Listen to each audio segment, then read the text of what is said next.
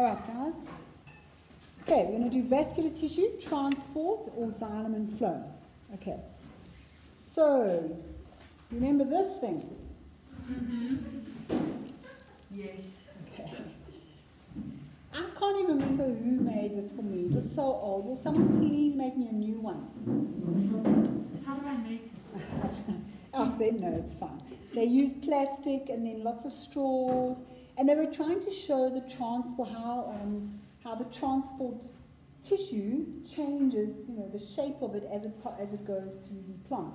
So in the root, the xylem and the phloem is in the middle. We'll get to that again. Do you remember the star shape of the xylem and then the phloem in between? Yes. All right, so they've got the xylem and the phloem in the middle here, and then how the vascular bundles, the veins, how they separate out into separate veins with xylem and phloem in the stem. Now, I did show you online the difference between monocot and dicot, but we don't need to do all that detail. So maybe you remember there were lots of little veins in a monocot stem that looked like clowns' faces. Yes. Okay. Where were the rest of you? All right, but in a dicot stem, the veins are in a circle around the edge of the stem. That's where we're going to leave it. And then how, if there's a leaf stalk, how the veins, the xylem and the phloem would pass through that leaf stalk and then into, that's the mid vein, the midrib it's sometimes called. All right, so that's this part. Oh, no, sorry. Okay, so the middle there, that dark line in the middle, that's the mid vein, and then here's the branch vein. So on the leaf here, there are the little branch veins. So this is a cross section through part of a mid vein or a midrib and a little branch vein. All right. And I know I think I made a mistake in the one video, or did I? I can't remember now. And I said which one's always at the top of a xylem or phloem? Which one's at the top of a leaf vein? Look, it's xylem, and I think I said the other way around, and then I realized afterwards. So xylem's always at the top, and phloem below. Don't you remember me saying that? Yes. Phloem below. Okay. All right, so how do xylem and phloem differ? Well, they also develop from parenchyma cells. So in a tiny little embryo, it wouldn't have any xylem and phloem. Then as the leaf and the root grows out, it's going to develop xylem and phloem. And in fact, that right at the back there, a fern plant, the one that's kind of against the wall with lots of little leaflets, they don't even have xylem and phloem. They're more, they're not as advanced as modern day, they're not flowering plants. They're something called, I'm going back, pteridophytes, am I right? I remember doing that many years ago. So they are more simplified plants. They don't even have xylem and phloem. Okay, so only more advanced plants like millies and potatoes and apple trees have xylem and phloem. All right, so how do xylem and phloem differ? Well, if you remember back to that original tree diagram, we said they are complex tissues, yes? Because there are a number of different types of cells. But we only looked at the two main ones for xylem and phloem. But there could be sclerenchyma fibers, and there could be parenchyma cells and whatever in between as well. So xylem, okay, I'm going to use this one again, because xylem is made up of two types of cells. And yes, the sclerenchyma fibers, they are very similar to the long, thin xylem cells, which are called what? Vessels. Sorry? Vessels? So you get vessels and you get tracheids. Okay, and the tracheids are the long, thin, pointed ones, just like sclerenchyma fibers. They're the same. But the vessels are wider. And they might be sort of slanted at the ends. I'm just drawing sort of three-dimensional. And they might have, okay, so wait, let's just slow down a bit. So tracheids are long, thin, and pointed. They're sometimes said to be tapered, just like sclerenchyma fibers. So they also have lignified walls, lots of lignin, but they also have pits of cellulose. But that's not the only pattern, and I really did not go into this online, and I usually don't go into it a lot of detail either, but they could have other wall thickenings. They could have spiral-shaped wall thickenings with more cellulose in between. So that's not going to be as strong as that one. Or they could have ones where they've got little rings. It's called annular, little rings. Imagine a ring. So maybe if I draw it like that. Rings of, wrong color. Rings of lignin, okay, with cellulose in between. So there's lots of different patterns. So here, I found a diagram of tracheids where it looks like they're all the pitted type, but there could be other types of wall thickenings, and I just think that's a little bit too much detail at grade 10 level. Okay, so there are the long and tracheids, and then you've got the wider vessels, and they could be open-ended, or it's almost like, okay, wait, let me show you here. So there's the vessel, it's wider, got sort of a hexagonal shape in cross-section, so it could be open-ended, or it could have like a, you know, the drain pipe in your sink or your bath? Yes. Remember? But then, can also see that the xylem vessel on the other long is different. That they're the long is did I make, let me see. Where was that? first structure and Okay. Two main types of cells, tube-like xylem vessels and,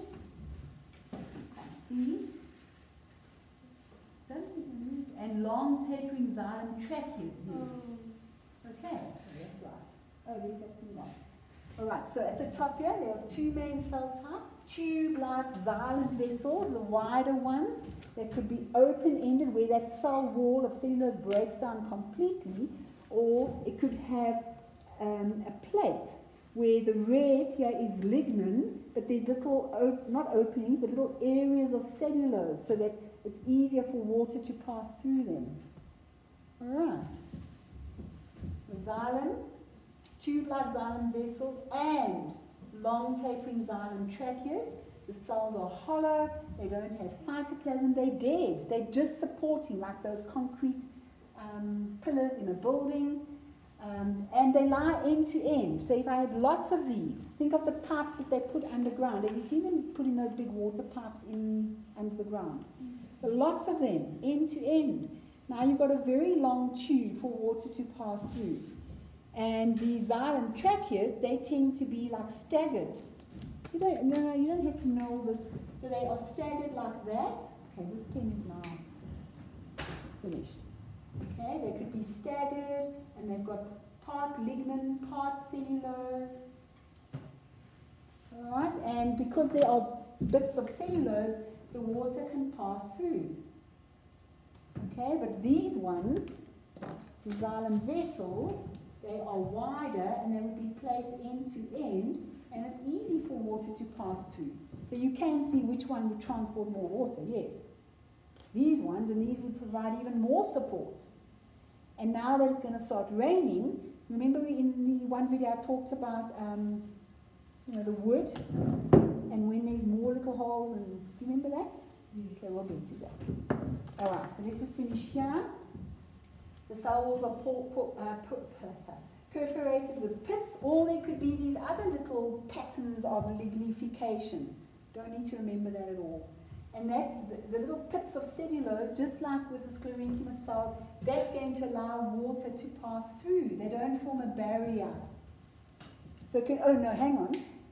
If you think the xylem's, the xylem's going, the veins at least are, passing up the stem, so it's easy for water to move to these tissues, parenchyma, this way, okay. Water can pass through them and up them.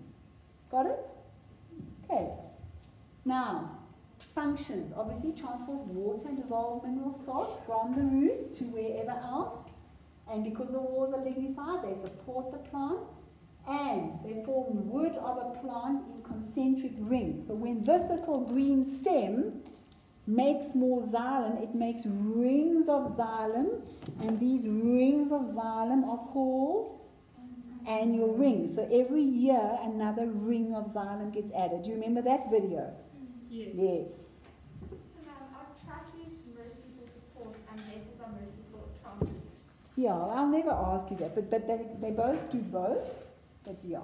So So now, xylem vessels have the holes at the top. Yeah, xylem vessels, it's like it was a full-on, parenchyma cell. Then the cell wall became lignified and little bits of cellulose were left. Sometimes the whole end wall broke down, sometimes it didn't, and there were gaps of cellulose, and the rest was lignified. Okay, and then tracheates and water passes like goes through there. Can go through them or this way, to, from here to parenchyma, along the way, Okay. as it's going up the stem. Okay, Okay. all right. What else have I got? So what are we filling in here? Annual rings. Okay, and oh, he's taking annual rings. And this is also, why do I keep drawing it in red? Do you ever open up a plant and see red? No. Why am I drawing it in red? Because lignin stains up red. There's a specific stain that you add, and it stains up red. The lignin takes on a red color. But you're not going to open a stem and see red. All right. So this is a cross section, and you can very easily see the wider vessels and the thinner little tracheas in between, and they're hollow. Okay. And I know this is a bit dense, but there you can see the wider vessels, and these are the tracheas, and they've even got some parenchyma in between. But remember, we're just looking at the two main types. Okay, and that's xylem. Happy? Yes. All right. Phloem. Phloem transports. Sugars and... Yeah, phloem for food. Sugars, amino acids. Do you remember that aphid question in your textbook? Gee, guys. Yeah, I actually opened right up there. Look, do you remember this question? Page 87. Did you do the question? Maybe you should. Okay, so the little aphid, the little green fly on roses and things and cabbages, and they poke their long stylet, I think it's called a proboscis, and they get the sap, the sugars and the amino acids and that out of the plant. And there was a lovely little question about that. Okay. Right. Okay, so phloem, the food transporting tissue. I'm still busy working. You can see here it says mammalian tissues. I'm still busy working on that because I want to add one or two more things. Okay, so you're not going to print it out, but people at home, don't print out animal tissues yet. I will put a new one on by next week. Okay, so phloem. What are the two main cell types again? They are called sieve tube cells and companion. the ones that hold hands, the companion cells. And here's my models. Do you remember these? Okay, so once again, they are parenchyma cells which become modified. All right, and also it's very distinct under the microscope. You can easily spot phloem. Oh, we must just go back here, or I can do it at the end. We must just show where xylem and phloem is in the model. All right, so if this is a parenchyma cell, what will the cell wall be made of? Cellulose, it's a normal cell. Okay, and in these cells, there's going to be a big vacuole in the middle because they're going to transport sugary sap. And it could be up or down, from the leaves down, then they store it in the roots as starch, then it gets changed back to sugars, goes back to the flowers in spring. Okay, because at the moment the trees and that have been storing all their nutrients in sinks. Source is where it's made, sink is where it gets stored, and now they can break down those starches and sugars can go back up and make flowers and leaves. You see all the leaves sprouting. That's how I understand it. If I go and read a scientific journal, I might not be doing it so accurately, but that's okay. This is fine for us. So there's a thin lining of cytoplasm. Do you remember that? All right, and there's a sugary sap in the middle here, and just like the parenchyma cell, it could be open-ended, or there could also be like a little drain opening, and we call it a sieve plate. Looks like the drain in your bath. So it's where that cellulose is broken down, and these little holes in here. So I could punch holes in here. So now that sugary sap could pass from cell to cell as it moves down the phloem tissue. So yeah, so parenchyma cells have evolved. They became different parts, and Ferns don't have xylem and phloem, but flowering plants do. All right. So what have I said? Okay, so there's two main cell types. The tubular, hollow, tube-shaped cells called Sept tubes, placed end to end to form long conductive tubes forming part of the vein. The vein, the vascular bundle, is xylem and phloem. They have a little bit of cytoplasm near the edges, but they are missing nuclei. All right. So, what do? They transport dissolved organic food, like usually a sucrose, think of sugar cane, produced in the leaves and, well, glucose, then it gets changed into sucrose, to the rest of the plant, up or down, wherever it needs to go. But then they have helpers. And these are little parenchyma cells, long and thin, and they're called companion cells. And they help these cells to function because they have a nucleus. Okay? They help them, with their metabolic activity to control what's happening. And if I put this here, there are the Sept tubes.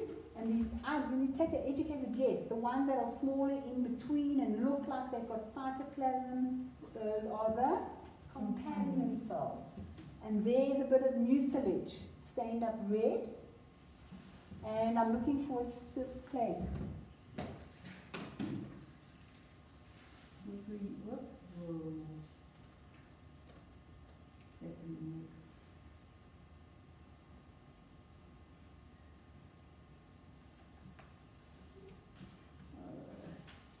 I opened it in the Word document. Yeah. Okay, but you can see it maybe on the other one there. So here, there's a Sept tube cell. Whoops. And there's the Sept plate. So it's very easy to see that under the microscope. So, and phloem tends to stain up blue-green. So they draw it like that. So there would be the Sept tubes, no air spaces, and then some of them you might see the Sept plate, and then in between you might see little cells in cross-section, the companion cells, and you might see some stained mucilage like over there. Where's the Sept plate? No, I'm not seeing it there. I think it was in my PowerPoint. Okay. One here on our Oh, okay. All right, guys, so that's xylem and phloem. And yes, phloem, smaller living cells, they assist the function of the Sept tube cells by regulating and performing their metabolic activities. And there they've got them drawn in between here in a little bit of red. They just use red. And there's the long tube-like Sept tube cells placed end to end. And that's it.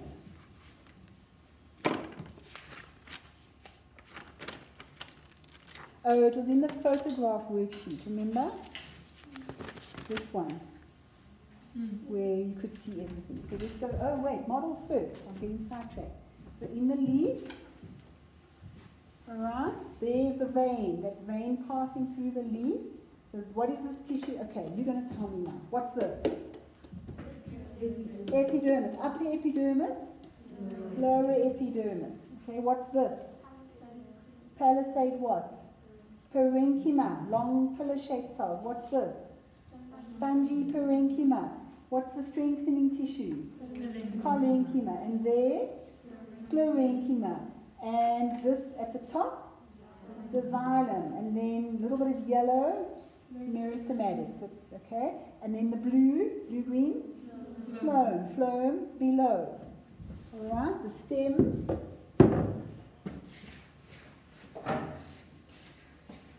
Okay, going from the outside. Here, epidermis, dark green, strengthening, unevenly thickened walls, looks like at the corners. Parenchyma. All of this, light green or white? Parenchyma. They're the vascular bundles. This thing sticking out the top there. Okay? So there's a number of veins or vascular bundles. Alright, sure, this is heavy. Okay, on the outside, there could be strengthening tissue. What type? Sclerenchyma. Then the blue. Phloem. Then the yellow. Meristematic. But it's not always in a ring like this. That develops if the plant becomes woody and, it's not a green stem and then dies. A plant with a green stem and then dies, like an annual plant. It carries on growing and makes wood the next year. So that ring of tissue, meristematic tissue, is going to make those annual rings, the second, the third, etc. Yeah. So, okay. So usually it's just little vascular bundles like that, with no meristematic tissue in between. That develops later from parenchyma. What's this? Xylem. Rays of xylem. They point like little fingers into the middle. What's here? Of parenchyma. Yeah, you got it. Yes. Okay. All right. What time? 15:15. Mm-hmm. What should we do now? Should we look at this again? I understood. You know, there's a few other things I could show you there. Let's just do that. I know it is. Okay. What's it? You guys said the palisade of. Parenchyma. The little pillar-shaped cells at the top of a leaf. Palisade, like a palisade fence. Oh, okay, thank you. Okay. All right, let's pull up the photograph with me.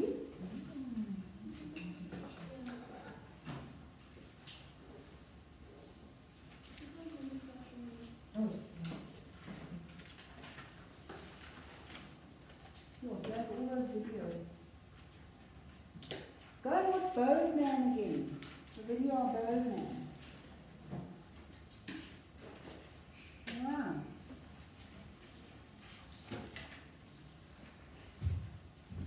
People, I know it's hard to recognize stuff, but you must remember I did botany for 3 years. Okay, so it's easy for me, and I don't know everything. I mean, I could look and not be sure, but I won't give you difficult stuff. Okay? All right, so let's just look at this again. Now, what is distinctive about this tissue? Don't say colors yet. What is distinctive? the guard cells. The guard cells. So then immediately you know it is epidermis. All right. Here's the model.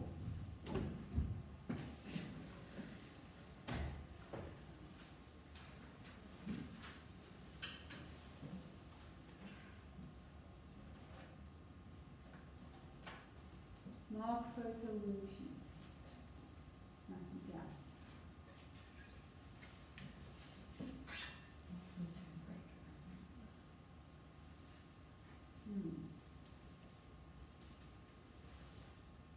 Here we go. Okay.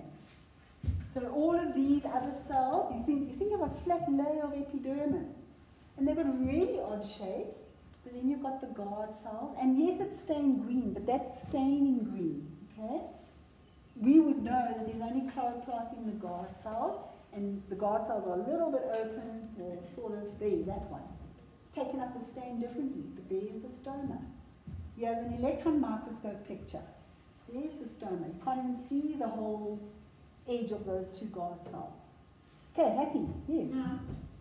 I forgot. So is it when the guard cells fill with water, do they open? Yeah, so initially they close, or the stoma's closed, and as water moves into them, they swell up and open, they pull apart.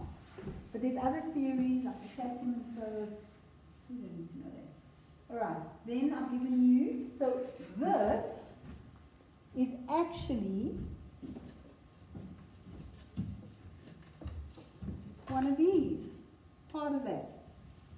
That's what that is, and there's some parenchyma around. There you can see some parenchyma, little air spaces. Okay, so that's part of a vein or vascular bundle. So here, these red stained cells. Now you're not going to see red if I print a picture for you, but they're red stained. So what does that indicate? What are the cell walls made of? Lignin. They're more or less all the same size. There's not a very clear distinction between big and small. So it must be sclerenchyma, like there, on the edge of the vein, running down the length, there, down the length on one side of the vein. Alright, then... Would it be sclerenchyma fiber? Yes, sclerenchyma fibers. And there would be meristematic tissue and phloem. Alright, even I'm not really sure there. Okay, so that's sclerenchyma. Oh, then at the bottom here, tip of a root. I'm going to show this to you. I've got microscope size of this. Who's ever grown an onion from a bulb? You put in a cup of water. Okay, so a cup of water, and you take toothpicks and you put the onion in Oh, with the yes, disc I have. and the I've done pointy that with thing, an apple. and then it grows leaves and little roots. And it's like almost hairy. It almost looks hairy. If you take that and put it on a microscope slide and just squash it a bit, put a cover slip on, see that? Okay, but this was done a bit neater. So near the tip, there's the meristematic tissue. Can you see there's not much differentiation here? You don't know, you can't see xylem and phloem, and it's young, it's a growing tip. So these parenchyma cells will become xylem and phloem and parenchyma and sclerenchyma. But there's parenchyma cells that form the tip of the root, that is the root cap. I didn't ask you to label, but that's the root cap. And just there, where this nuclei look very big, in tiny little cells, is meristematic tissue. It's like a little circular region. Okay. Then here, the root epidermis. Oh, it's at the top there. So there, the little roots sticking out. Root hairs, sorry. So, oh, yeah. Okay, so there's the tip of the root, and then a little bit further back from that one, you'd see little root hairs growing out, or part, modified epidermal cells, and that's them from the side. Just that little part. There's the cells there, and these are the root hairs, and that's taken with what type of microscope? Light. Quite three-dimensional. Oh, wait. Yeah. Scanning electron microscope, but there it's taken with a light microscope. Just some of them sticking out. You can see the epidermal cells. I think those might even be parenchyma inside, and there's the epidermis, and there's the root hair. Root hair is part of the cell. All right, the prettiest one. Looks like bubble wrap. Straight away you're going to see this. Air spaces. So parenchyma, thin walls. Yes, there's cytoplasm, just not stained. Aerenchyma in a water plant. Parenchyma cells with huge air spaces in a water lily leaf. Yeah? Mm-hmm. Okay. I'll tell you now which topic this is on the Google Classroom. All right, now what have I got? Now I've got that whole vein or vascular bundle. So, one of these, top to bottom. Okay. Oh, I think we marked the rest in the next lesson. So what tissue is this? Sclerenchyma. What's this? Phloem, yeah. Looks like phloem. All right, what are these? Well, what tissue though? Xylem. Oh, I see, I've labeled them differently. Sorry, you're right. It's a xylem tracheate and a xylem vessel. There's a very big difference between the two. Yes, there are some big sclerenchyma cells, but they're not as distinctly big as xylem vessels. Okay, plants, yeah, they kind of overlaps. And then here, around, all the tissue around, parenchyma. Okay. So then I took out that region, this region over here. Okay. So between the xylem and the sclerenchyma there, doesn't look like there's meristematic tissue there. This is phloem, because straight away you see that sieve tube plate. And some mucilage. There's mucilage there. Little companion cells in between, I'm guessing. These little ones in between. Take an educated guess. Big vessels. Okay. Is that the end? There's one more. One more. Oh yeah, parenchyma.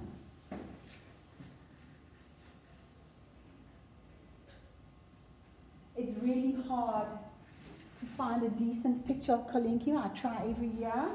Internet doesn't have nice slides, but you can more or less see.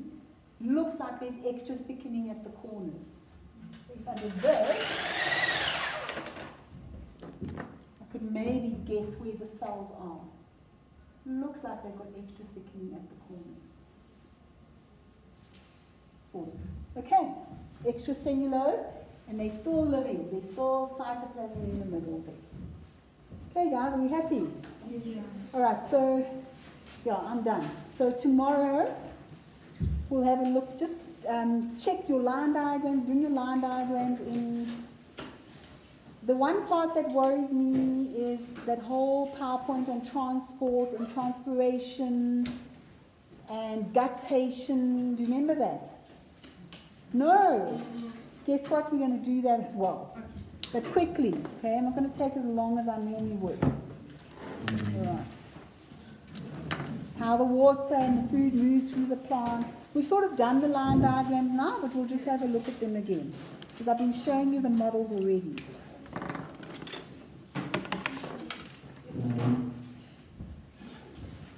And remember, for the rest, it's actually more in your textbook. This was a summary table, and then it's more in your textbook.